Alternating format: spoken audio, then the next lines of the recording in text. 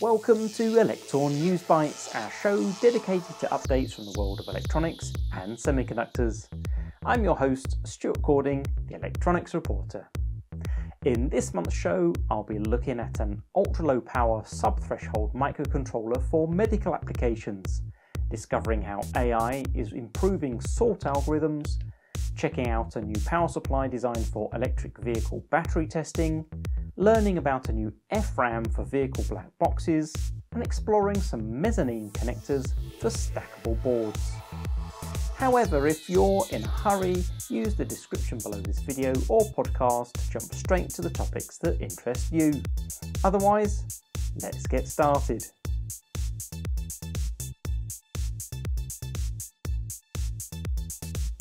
There are plenty of low-power microcontrollers on the market, but there's always a trade-off between active and inactive modes. Ambic implements low power with their spot technology, operating the transistors of their devices sub-threshold. They've just launched their Apollo 4 Lite and Apollo 4 Blue Light ultra-low power microcontrollers, targeting battery-powered digital health applications. Inside you'll find an ARM Cortex-M4 core, 2.5D graphics accelerator, audio processing block, plus all the usual serial interfaces and a 12-bit A to D converter. Security features are also included, along with 2 MB of non-volatile MRAM and 1.4 MB of SRAM. The Blue Light additionally features a Bluetooth Low Energy 5.1 radio. What's impressive is the 4 microamps per megahertz active current and the 5x5mm BGA package. The device can also be used with Ambic's open source HeartKit AI model, designed for single lead ECG heart monitoring.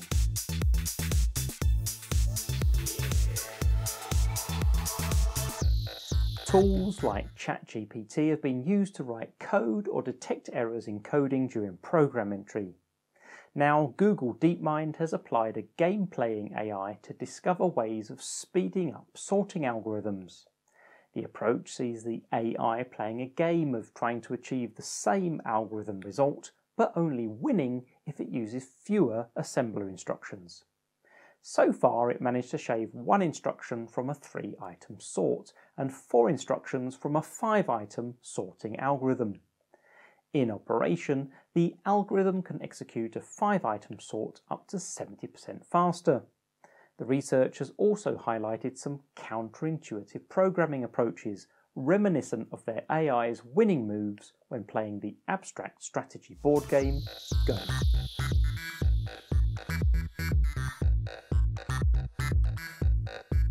With the massive growth in electric vehicles, developers require new test and measurement equipment tuned to the specific needs of these applications.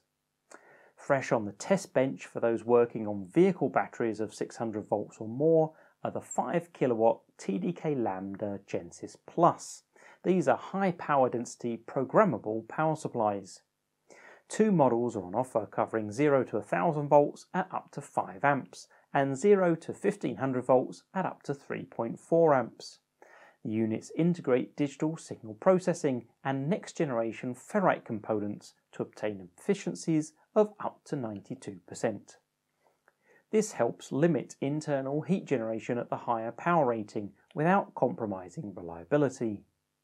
The 1U rack units feature an LCD and simple user interface and support arbitrary waveform test profiles of up to 100 steps. For automated testing, users can control the Genesis Plus via LXI, USB or RS-232. This episode is sponsored by TME. Products for makers and hobbyists are a solid and growing segment of the TME product portfolio. The most popular are Arduino boards, ranging from the iconic Uno Rev 3 through to the MKR and Nano series, up to the Portenta boards focused on the needs of professional developers. Arduino's latest addition to the lineup, the Uno Rev 4 Minima and Uno Rev 4 Wi-Fi, can also be ordered directly from the website at tme.eu.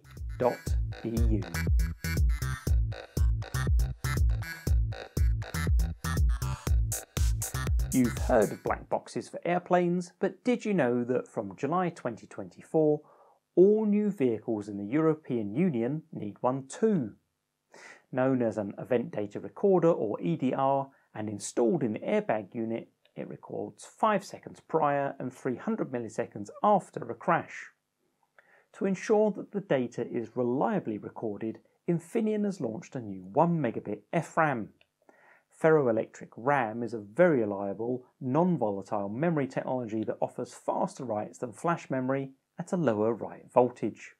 It can also be overwritten millions of times more often than flash, making it ideal for data logging applications.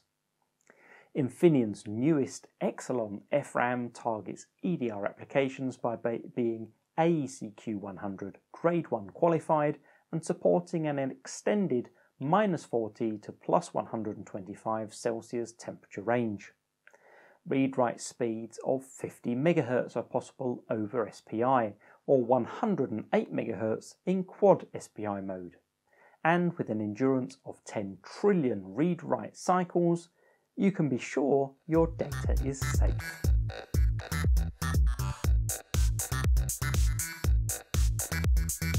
If you're stacking boards in your application and are looking to update your connectors, take a look at Harwin's Compact Archer Mezzanine Connector series.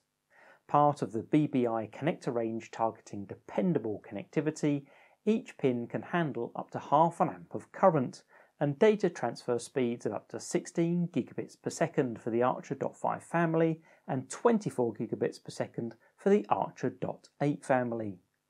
The connectors feature phosphor bronze contacts and are easy to blind mate thanks to connector polarization and a shrouded housing that protects the contacts.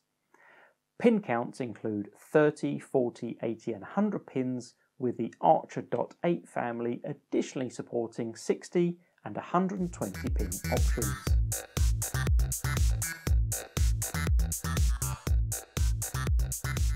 Wireless technologies are on a continuous path of advancement.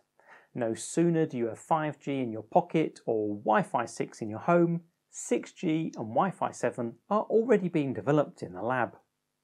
Supporting these advancements are devices like the new Apollo MXFE from Analog Devices, a software-defined direct RF sampling wideband mixed signal front end. The device offers 4 12-bit RF ADCs with sampling rates of up to 20 gigasamples per second, 4 RF DACs with sampling rates of up to 28 gigasamples per second, and an RF input bandwidth from DC to 18 GHz, reaching all the way into the Ku band. In addition, there are a host of signal processing features, including FFTs and FIR filters using the on-chip DSP and sample rate converters. Complementing this new device are a host of other Analog Devices chips needed for the RF ecosystem, including PLL and VCO synthesizers, power regulators, precision synchronizers, and amplifiers.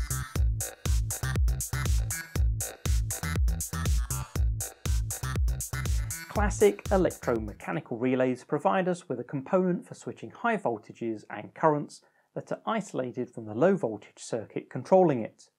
But they have their challenges. You'll need to deal with the back EMF of the coil, their contacts can close under vibration and shock, and the current drawn by the coil can be pretty high. On top, they tend to be quite bulky. Devices like Toshiba's new TLP3476S, a photo relay, can be a good alternative, squeezed into an S-VESON 4T package that is just 2 by 1.45 mm and 1.3 mm high. It switches 50% faster than their previous generation photo relays, turning on within 25 milliseconds. It offers an isolation voltage of 500 volts and switches up to 48 volts and 400 milliamps. The photo relays are well suited to automated test equipment, probe cards, and measurement instruments.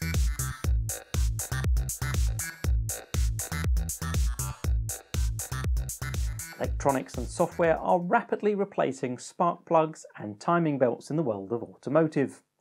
In fact, cars are essentially becoming a computer on wheels.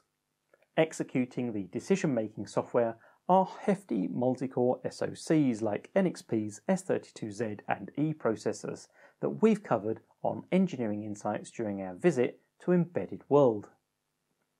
Helping engineers get the software right is Tasking, who have just launched their VX toolset version 7, a powerful Eclipse-based C and C++ compiler, assembler and linker. Safety certified to, amongst others, ISO 26262 up to ASIL-D, it integrates seamlessly with the Blue Box hardware for real-time debug and trace and WinIDEA development environment, both of which come from their recent acquisition of iSystem.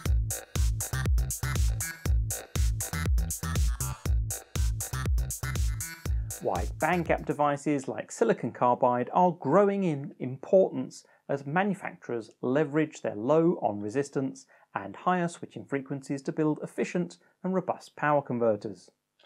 This touches applications from power supplies and motor inverters to electric vehicle chargers and solar inverters. Highlighting the importance of this technology is the recent long-term supply partnership signed between Vitesco Technologies and Rohm. The two companies have already had a partnership in place since 2020 to develop SiC devices. This new agreement foresees $1 billion of volume between 2024 and 2030, with Vitesco using Rohm SiC chips integrated in their advanced inverters. Automotive applications such as the drivetrain and charging are driving the demand for the efficiencies SiC offers, especially as batteries move from 400 to 800 volts.